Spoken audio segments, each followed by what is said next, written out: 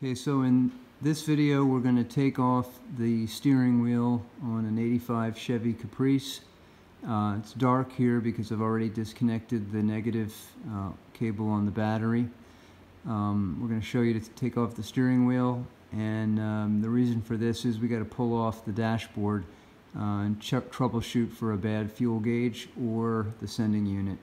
So we'll start with the steering wheel, and the two bolts behind here on each side we'll take off first to get this cover plate off. Okay, once you get those two bolts out from the back, this front cover plate comes off, and you have to disconnect the wire here for the horn, which will do that now. Okay, the next step here is to remove the snap ring, which is this piece right here. And to do that, we're going to use a pair of reverse pliers that will force open when you squeeze.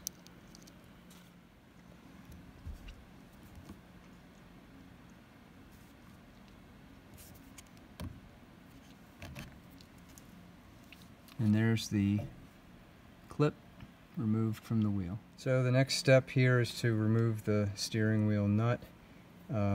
This car is a mixture of metric and standard units, so this is a 21 millimeter socket, fits okay, and we'll take that off. So when I just used the socket, I didn't have enough clearance around the wheel, so we got an extender here, so now we can pop this on and hopefully get it to come right off. And there we go. Okay, so we have our steering wheel removal tool here, and we found the appropriate size bolts to fit in to the shafts here on either side of the center bolt. And we put the bolt adjuster here, and we've made sure that the bar is even so that these are threaded in exactly the same amount, and we're not putting any uneven tension on those threads. Now we're going to take this center bolt here and screw it clockwise to remove the wheel. Okay, so with some socket wrench turning here, we were able to slowly remove the wheel, and we pulled the horn cable through that hole there, and now the wheel is off. I should mention to note the notch here. Hopefully you started with it directly up. And also the same thing in here, there's a notch too to make sure they're lined up. Okay, so now we're going to put the steering wheel back on, basically reverse the procedure here. I'm going to feed the wire for the horn back through, and gently set this back in place, and again make sure that the bars are lined up vertically, and you can see here, zoom in, that's now both bars are lined up. Just gently set that in place, and now we're going to reverse the procedure and put on the nut. So we're going to put the center nut here back on to the shaft, and I'm just going to hand tighten that before we start using the socket wrench. Now they give you some very specific torque settings in this shop manual for the car, and for those of us who don't have an automatic tool to set for torque, if you go back and look at the other video, when we took this off, there's a number 6 here on the outside of the bolt, and so before we took this off, this number 6 was actually rotated about there, and so when we get this tight, as long as I know that we've got the 6 about where it was before we took off the wheel, we should be okay on the torque setting. If you tighten it too much, the wheel may rub.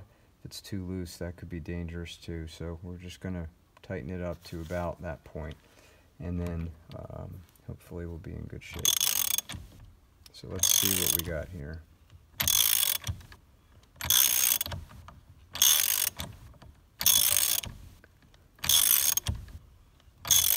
Bring this down. Okay, so now it's getting tight, and we're going to look for that 6 again.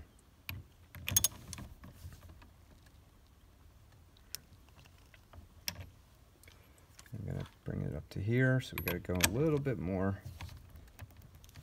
And pop that up. And that's about where it was before when we started. Give it a little more to bring this even across the top like it was. And now we're in good shape. Okay, so now we're going to put the retaining clip back on over the shaft here. And again, we use the reversing pliers here to separate this, but just enough to fit it on the little groove here that it's designed to sit in. And so very carefully we're going to separate it as we hold it over in place here. We'll see if we can do this. There we go. And that was it. And now that is locked in place, and there's your retaining clip. Okay, last step, we're going to put the steering wheel shroud or cover back on. Of course, as we did before, we got to reverse this and connect the horn cable wire back to the clip here. And so we'll do that now.